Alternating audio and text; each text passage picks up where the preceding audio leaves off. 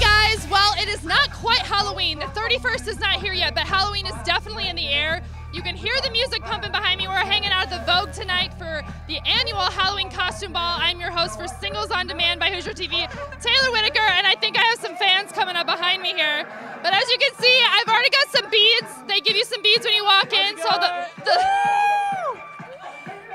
the party starts early. So I'm ready to go inside and find some awesome costumes and great people to talk to.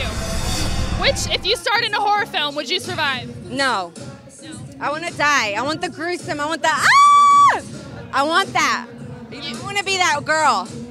I do. She may be the only answer tonight where she actually wants to die in the horror film. I'm sorry. Plus they have sex, right?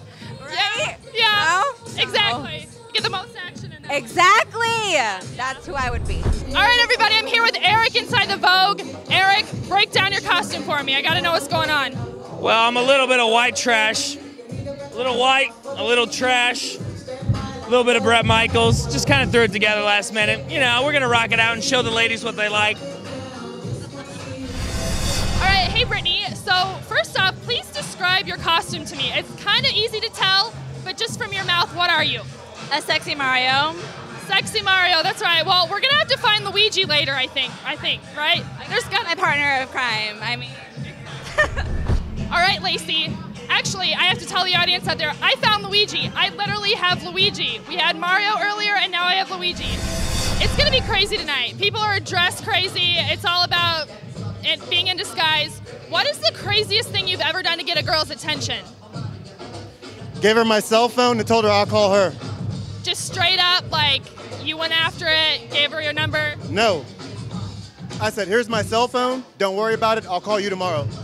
Oh my gosh, that's awesome. I've never heard that before. Hey, if she's worth it, she's worth it. Exactly. All right, I found Rachel, and I noticed her first by her eyelashes.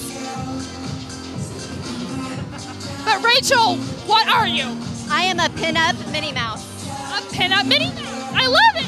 Yeah. That's a popular, pin-up is very popular this year. Yes, very, very popular. You look great. Thank you.